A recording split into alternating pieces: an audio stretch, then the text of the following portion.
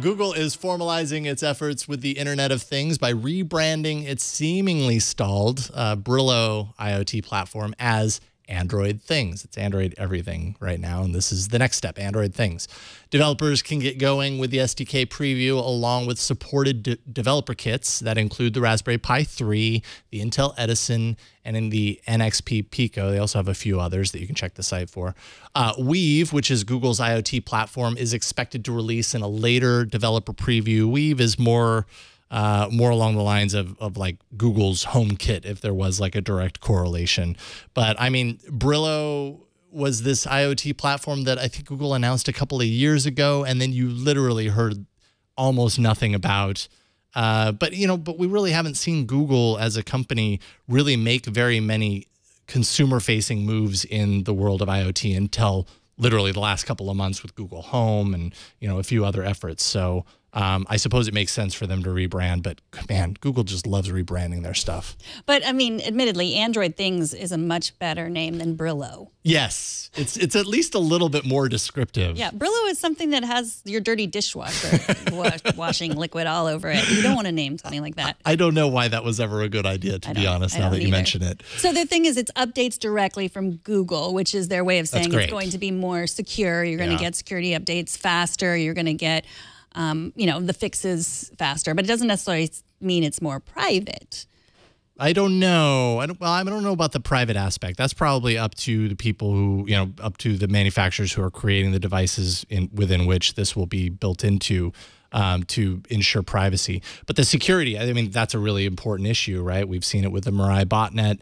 There's the ability of all of these little IoT devices to rise up at the request of somebody and focus their efforts on attacking something.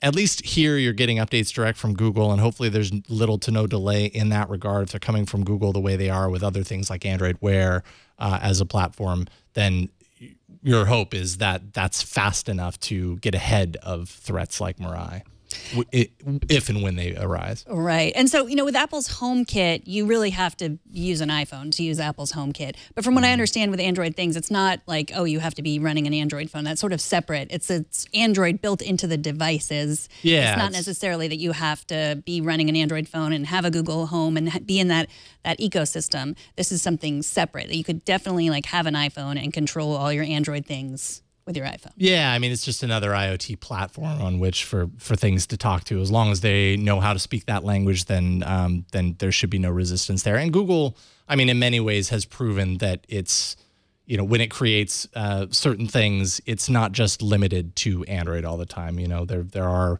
apps and services that reach into iOS and other platforms to make these things a little bit more useful than just to the insane amount of Android people, Android owners there are. But I'm excited about this. New partners for Weave are in the pipeline, including Belkin, Wemo, LifeX, Honeywell, which I have Honeywell at home, Wink, TP-Link, and First Alert. So more kind of device support kind of on the horizon.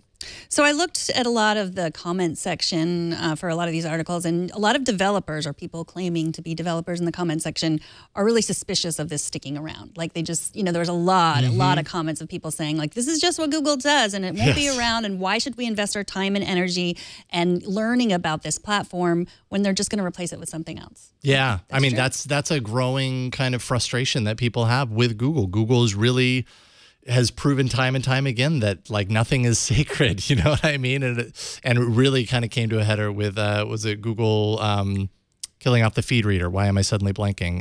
Google Reader? Google Reader, there we go. Where there were so many users of Google Reader, but for some reason Google decided it just didn't fit. And, if something that used is expendable, then, it kind of lowers people's confidence that things like this might ever kind of proliferate for 2, 3, 4, 5 years down the line and continue to get that sort of support. It's kind of like a dark cloud that follows Google right now with all of their product releases. You always hear that. People just kind of have it in their brain that it's something new from Google. Yeah, that's really cool. How long is it going to be here? Because it's going to go away someday. We just know that.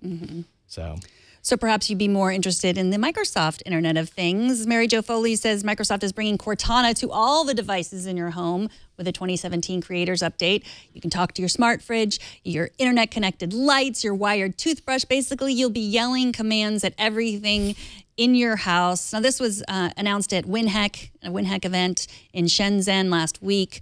And I want to thank Jesse Goraya, who is one of our viewers, who pointed out that we missed all of the WinHack announcements last week. They just went by us with us ignoring them. So, Jesse, now we're going to talk about them. So, yeah, it's Cortana is going to even be able to work when it's on standby or when the devices are on standby. So, it's great. I mean, it really just, it sounds like, and probably is more or less Microsoft's approach for the Amazon/Google Home thing, and this is Microsoft's version of that. Tying right into that was an announcement today that Cortana Devices Software Dev Kit, which is embedding Cortana into these devices. There's a new Harman Kardon Cortana, that's really hard to say, enabled voice-enabled speaker that's going to be releasing in February 2017. It has a really nice Deadmau5 soundtrack in the video. Awesome. Anyways, which I mean is exactly that. It's totally a voice-activated speaker, similar to what we've seen from competitors, and now Microsoft has its own in the pipeline. Yeah, Microsoft has been trying to create the Microsoft Home for at least a decade. Like I remember going to CES in 2000. So that was more than a decade and a half ago now. They, with the TV, that was going to be like, Microsoft was going to be your home. And, Bill Gates has his home all totally controlled. And yeah. So hopefully, I mean, it would be interesting if like the tiny Amazon Echo speaker that came out of nowhere was the door that opened to everyone saying, yes, I would love to talk to all of my devices in my house. At this point, it kind of seems like that's totally true. Yeah. It seems like that is. I guess the question is, what is the longevity of it?